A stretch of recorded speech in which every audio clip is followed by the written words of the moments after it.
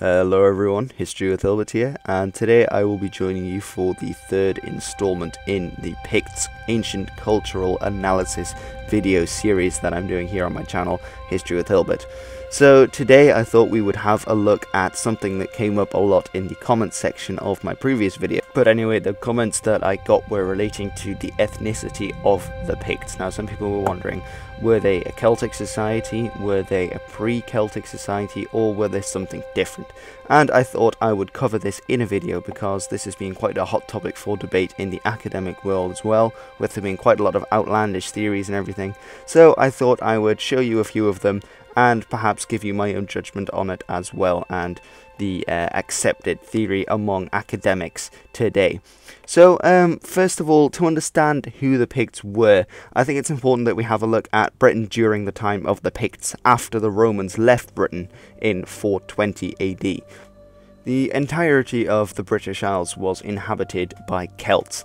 So in what is now England and Wales, we have this group of Celts who are labelled the Romano-Britons because they were the direct descendants of the original Britons and of the Romans who had mixed into the population.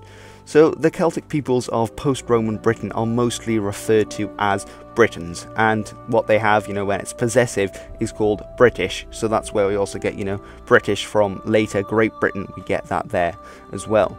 So after several Roman campaigns against the Picts, they seem to have become the dominant power north of the wall. And of course, when I'm saying the wall, I don't mean the wall from Game of Thrones, I mean Hadrian's Wall, which was built as a dividing line to show which territory in Britain was controlled by the Romans and which was controlled by the other tribes north of the wall. And a common misconception about this wall is that it's the English-Scottish border.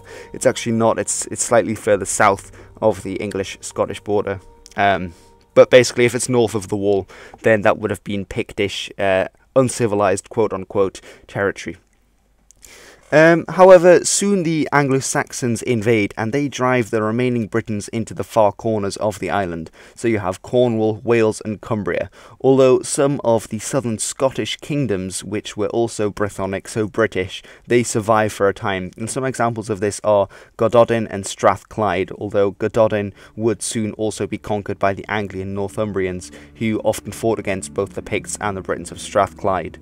So as well as this, there are the Gaelic Scots from the northern kingdom of Ulster in Ireland, and they invade the southwest of Scotland and the Inner Hebrides, and this kingdom that they form in both the north of Ireland and the southwest of Scotland and the Inner Hebrides is called the Kingdom of Dalriata. Now, one thing that might help us identify the Picts is by looking into their language that they spoke and how it related to that spoken by the other peoples of their time. So, however, this is not very easy because hardly any of the Pictish language has actually survived through the ages. So much of what we know, or what we think we know, has had to be reconstructed. Now, although there have been many theories, respectively arguing that the Picts spoke a Germanic, Q-Celtic, or even a pre-Celtic language, the most accepted theory to date is that Pictish was a P-Celtic Brythonic language, so it would have been related to both modern Welsh and Cornish. Now, if we look at a language map of Britain, we can see that with the Anglo-Saxon invasion, the Germanic peoples are speaking their own Germanic dialects that will eventually turn into Old English. Now, the dependent Britons of Wales, Cornwall and Strathclyde all spoke related Brythonic, so P-Celtic languages. Now, across the sea in Ireland, the people spoke a related but distinct set of languages, the Q-Celtic languages of Old Irish. And because the founders of the Scottish Kingdom of Dalriata were Irishmen, they too spoke this Q-Celtic language. And Scots Gaelic today is also Q-Celtic, and it's the language that replaced Pictish throughout the Highlands. And it's the only Q-Celtic language on mainland Britain because of the Irish Dalriatans. And the Picts then are assumed to have spoken P-Celtic because they were likely related to the Britons living on their southern borders, and they weren't the descendants of Irish immigrants. So we can pretty much rule out that they would have spoken Q-Celtic because this formed in Ireland, and the only reason some of the lowland Scottish spoke it was because of these Dalriatans who brought it over from Ireland. And some theories concerning the Pictish origins are very far-fetched. So one of them links the Gaelic Pictones tribe from the French coast to the Picts of modern-day Scotland, claiming that they simply sailed up the coast and made landfall in Britain. Now, another theory suggests that the Picts came from Scythia, which is the region around the Black Sea. Now, another explanation for what is meant by Scythia leads us on to our next source, the Venerable Bede. He writes that the Picts were a tribe living in southern Scandinavia, which in his time was often called Scythia, or Scythia. And that they then left their homeland and took to the sea, following the coastline and then crossing the English Channel. Now, they then they hugged the British coast until they reached the north of Ireland. And while they're there, they ask the Irish for land, but the Irish say no thank you, although they do give them something else.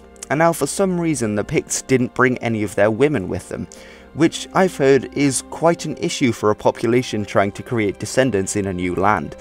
Now, Bede tells us that the Irish gave the Picts some of their women and told them to go to Scotland, which they then do, and with their new Irish women they learn to speak the Celtic tongues and populate their lands. Now, this also gave the Irish Dalriatans a handy claim over Pictland. Okay, so this does seem very far-fetched, and I'll tell you why it seems far-fetched, because Bede definitely has an agenda and a motive. And it's important to remember here that in Bede's time, his people, the Northumbrians, who were a Germanic Anglian people, were actually at war with the Picts, and because the Dalriatans were also the enemies of the Picts, they would appear as comrades in the struggle against them. So Bede would be trying to smear the Picts and give the Dalriatans a claim over Pictland. Because remember, you don't win by winning a war, you win by writing that you won the war. Now, a more accepted theory about the origins of the Picts is that they were descendants of a pre-Celtic element of society. Now, the term Celtic is a surprisingly controversial one, something you learn the hard way when one encounters a Celtic supremacist online. My preferred definition of Celtic is more linguistic and cultural rather than ethnical. So, let's imagine pre-Celtic Britain for a moment. Let's go back in time. Although not much is known about these people, or the culture, or the languages they spoke, it's very likely that everyone throughout the British Isles would be speaking similar languages, perhaps even dialects of the same language, making it easier to understand one another. Now, one idea of what this might have resembled or sounded like can possibly be found in the Basque language, because I believe that Basque is in fact not an Indo-European language, and it might be the case with Basque that this was a form of a pre-Celtic, pre-Indo-European language in Europe, and that the other languages, they were all replaced by Indo-European speakers, so German, Dutch, Frisian, English, Irish, you name it, they were all Indo-European, but this Basque wasn't. And then that's why it seems so weird to us with X's and things all over the place. So the pre-Celtic languages of Britain might have sounded something like Basque. Possibly, although don't quote me on that because I'm not a professional linguist, but that's what I've read. However, on the continent, Celtic ideas and languages were rapidly spreading during this period. And that's why we have, Celtic languages and different culture today. And these were often being introduced by a few key figures, and then they spread the ideas and the culture among the pre-Celtic population, rather than actually replacing the earlier population with a large group of new immigrants. Now, these peoples or ideas also come to Britain.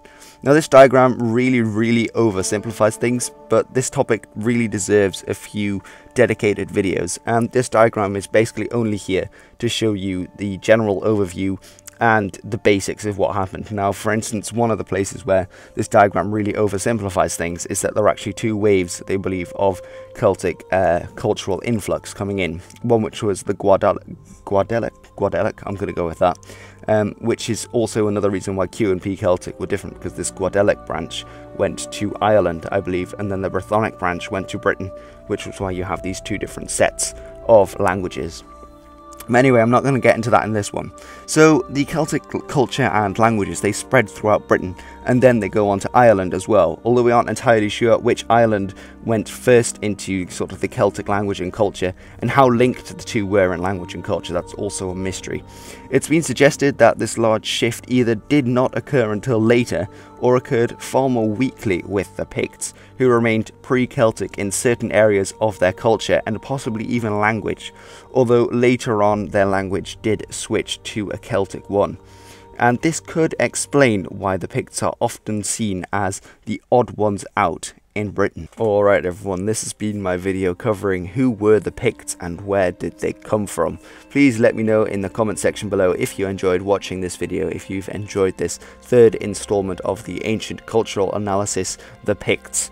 So, I'll be joining you again with a few more videos on the Picts, but I think I'm going to wrap it up fairly soon and then get on to some other topics. I've also got to finish my little 3-part series on Cyrus the Great, so we'll see how that climaxes, and then also other history videos as well. So, leave a like, give a comment if you want to give me some more information or want to ask any questions. I'd be more than happy to answer them when I get the time to.